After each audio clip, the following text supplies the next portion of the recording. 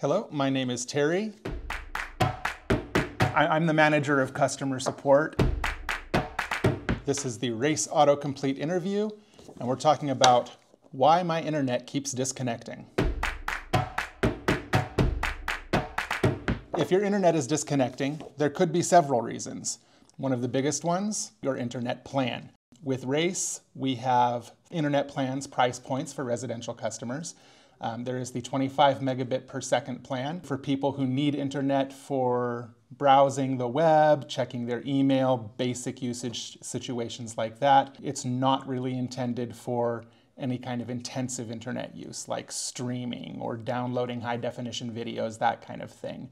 If you do use the internet a lot, or if you have a lot of devices, you want the 1 gigabit per second plan, which is 1,000 megabits per second. That is plenty of bandwidth to do just about anything you'd want to do on the internet. As a reference, streaming a 4K video generally takes about 40 megabits per second. So if you've got 1,000, you could be streaming video on 5 different TVs and not see a problem. If you are noticing that your internet services are dropping, the first thing to look at is, what internet plan do I have? How much bandwidth am I paying for? If you're only on that 25 megabit per second plan, or if you're with a different provider, maybe you've got 100 or 200 megabits per second. Is that enough to do the things that I'm trying to do? Sometimes the answer is no. And if you're looking at Race, if you're on the 25, we can upgrade you to that 1 gigabit plan. And if you're not with Race, maybe you should be.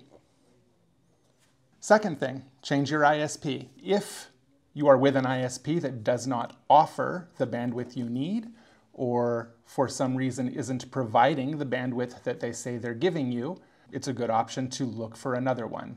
Race Internet, in some of our newer communities, offers speeds up to 10 gigabits per second. In all of our communities, we offer at least 1 gigabit per second, which is enough to prevent any bandwidth issues with your internet connection. If you are still having connection issues on a 1 gigabit per second plan, you're most likely looking at a problem with your hardware or another issue related to the devices communicating with the internet rather than with the internet itself. Disable multiple network connections. What this is going to be talking about is you've got a desktop computer that is both plugged into Ethernet and set up for a Wi-Fi connection that is enabled at the same time. This can cause a problem if sometimes the Wi-Fi is better than the Ethernet connection. The computer will periodically check to see what the best connection available to it is, and if it sees a connection better than the one it's currently using, it will switch. While it switches, you will lose service. So if you have both Ethernet and Wi-Fi connected, and the Wi-Fi is sometimes better than the Ethernet and sometimes not, you will experience intermittent service loss while your computer switches from the Wi-Fi to the Ethernet or vice versa. The other common situation is a wireless device that has the credentials saved for both the 2.4 gigahertz and 5 gigahertz Wi-Fi bands. Almost all routers in the modern age, including all routers provided by Race, are called dual band. They transmit Wi-Fi on 2 separate frequencies, 2.4 gigahertz and 5 gigahertz. The 2.4 gigahertz frequency, because it has a shorter wavelength, can transmit much further and is less affected by obstacles like walls and furniture and things. So it is better performance over a distance. But because of that shorter wavelength, it can carry much less data. The 5 gigahertz, on the other hand, with the wider wavelength, can carry a lot more data, but it can only go about half as far as 2.4, and it is more affected by obstacles. So if you are on a device that can use a 5 gigahertz band, which most devices can, you generally want to use the 5 gigahertz if you can.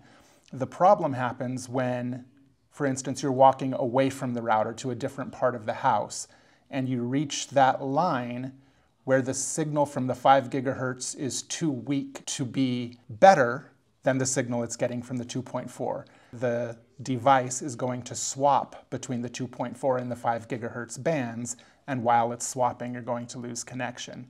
With race equipment, the Wi-Fi bands are unified, which means that the 2.4 and 5 gigahertz bands have the same name.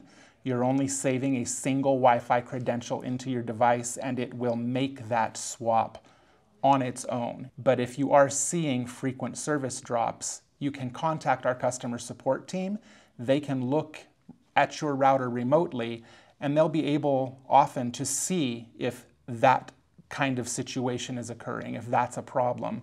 And when it is, we are able to create a new guest network on your router that is either 2.4 or 5 alone, so that you can intentionally connect your device to a single band and avoid the situation where it's swapping back and forth. Update your wireless adapter driver. So this is another hardware device issue. Every device that uses Wi-Fi has software built into it that it uses to communicate with your Wi-Fi router. That software is referred to as a driver. Drivers can be out of date. So as router software improves, driver software will follow behind. The people who make the devices will improve their software so that they can take advantage of any improvements that have been made to router software. But many devices do not automatically update their drivers. You can run into a situation where the new router software is not fully compatible with the older driver software on your device. When that happens, you will be losing efficiency. Usually your device will still work, but it will not work as well as it could. And one of the symptoms of that is often dropping internet connection. So if you are having this type of issue and you have eliminated other possibilities, it's always a good idea to check with the manufacturer of your device to see if there is a newer version of their driver software. Resetting network settings. If you have a lot of saved Wi-Fi credentials, it may slow that device's performance. Maybe you have a credential on there for your old router, and that router's still plugged in somewhere. You might have your device hopping back and forth between your new router and your old router, depending on where you are in the home.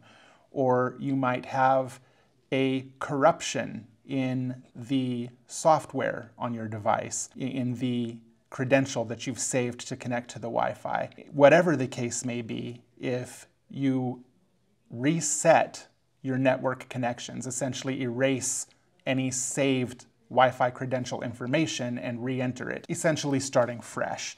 Anything in there that may have been causing a problem will be gone. You'll be entering a new credential.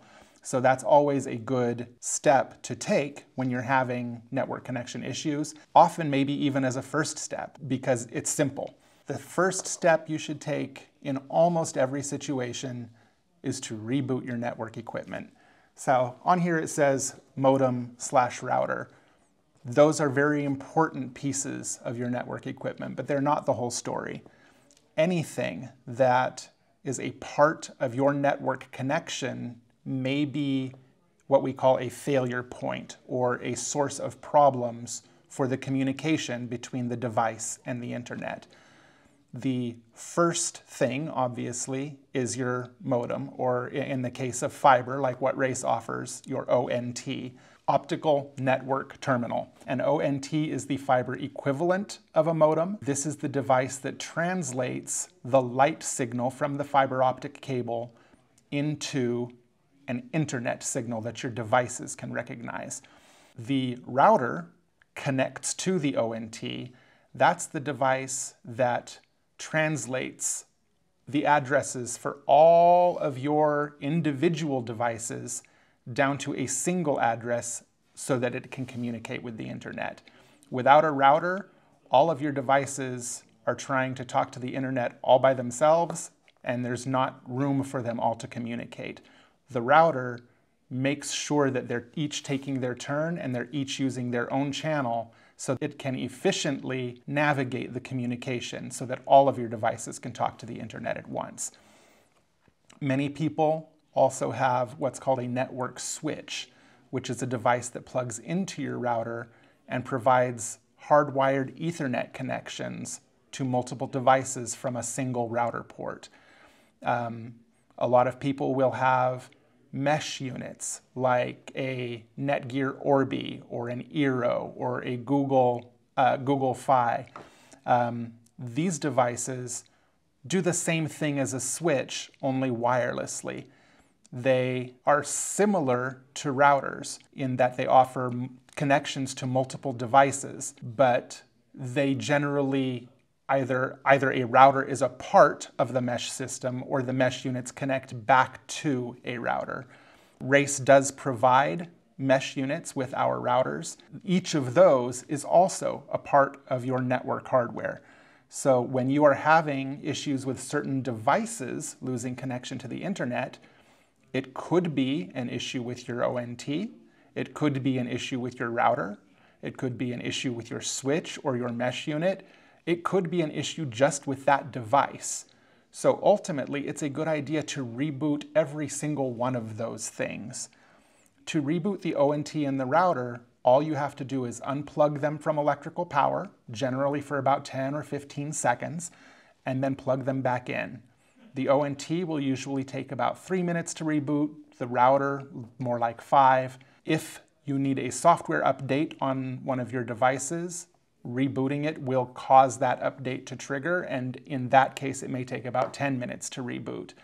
In either case, those are very simple things to do. Unplug it, plug it back in, and if your problem's not fixed, you can then move on to further network elements like switches or mesh units. If the problem you're having is on a single device, one phone, one computer, one tablet, reboot that first. If it's on all of your devices, start with the ONT and router. If that doesn't fix it, move on to anything else that's involved in the network. Move your router to a different location. Wi-Fi is a very particular form of communication using radio waves that is susceptible to many different kinds of interference. The most common interference is from other radio wave devices, garage door openers, baby monitors, even your microwave or your refrigerator or your air conditioner has an electromagnetic field that can interfere with Wi-Fi. There's also physical, environmental interference.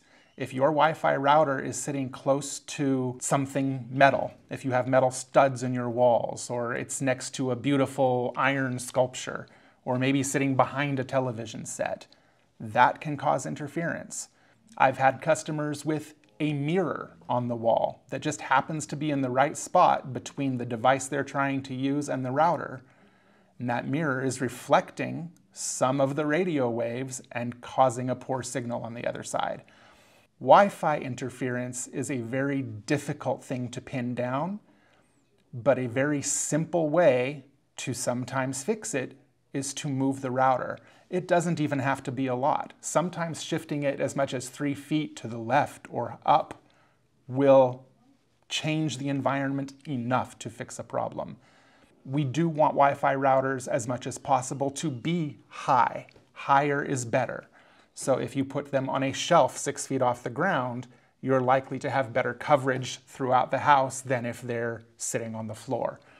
If your home is large and you've got rooms that just aren't covered well by the Wi-Fi, oftentimes adding a mesh unit will help. What a mesh unit does is it receives the signal from the router, boosts it, and rebroadcasts it. So if you have a mesh unit, you essentially have 2 routers in your home, and only one of them is doing the router things as far as giving addresses to your equipment, but they will both be broadcasting the Wi-Fi, and they will each be the center of a sphere of Wi-Fi coverage. And with Race equipment, you can have up to 4 mesh units connected to a single router.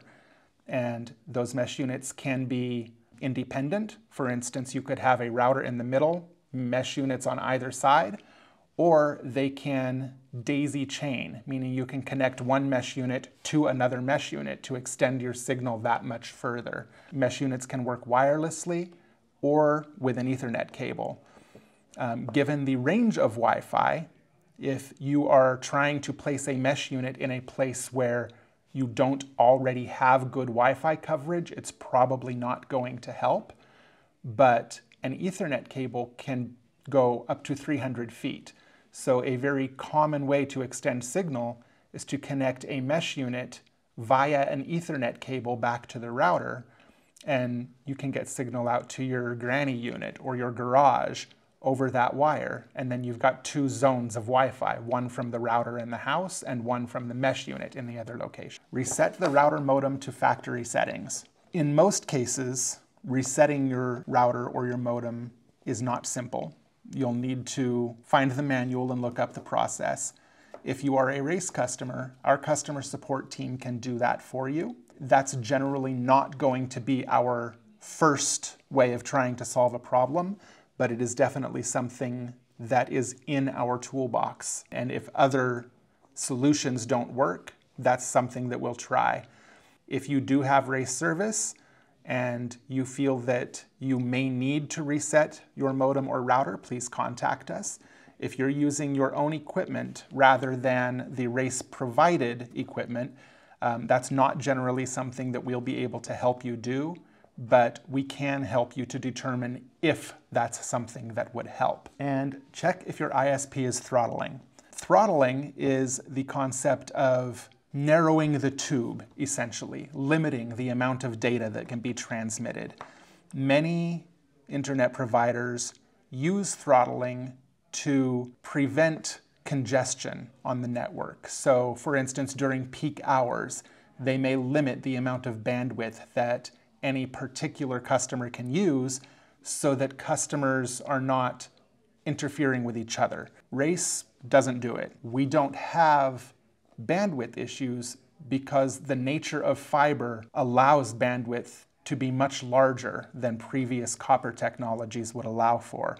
We can set our customers up so that every one of them could be using as much bandwidth as their devices need, and they're still not interfering with each other.